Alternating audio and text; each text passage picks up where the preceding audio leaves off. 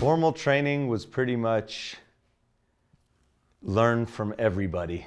Just before my 13th birthday, I sat down behind a drum set for the first time, and I just saw one at this dude's house, and I was like, oh, I want to try it, you know?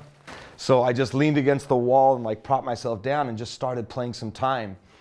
And I didn't know if that was normal or not normal. I didn't care. It was just what I felt. And that day told my parents, I want to play the drums. I want a drum set.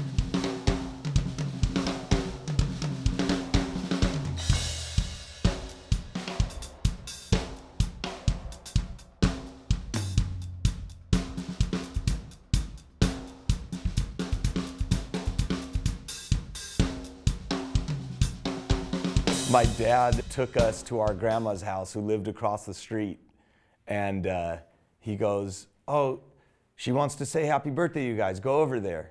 And then he like kind of just like goes, oh, she's in the back bedroom.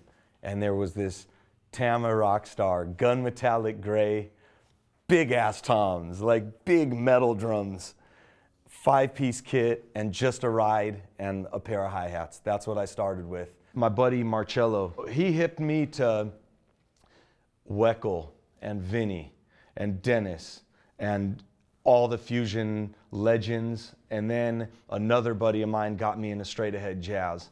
And this is, you know, I'm all 13, 14, 15. So at the same time, me and my brother were playing by ear, stuff by Primus, early Chili Peppers, Fishbone. Those were like our favorite, Mr. Bungle. Those were our favorite bands. But then I got into straight ahead, which just took my playing and approach to a whole nother level. And watching Buddy Rich, watching Elvin Jones, anybody that I felt like I could learn something from, I took advantage of that opportunity. Getting into Jamaican music was another huge influence for me. At the same time, having jazz, like it wasn't ever like I'm only studying this for 2 years, then I'm going to get into this for 2. It was just everything all at the same time. But groove music was huge.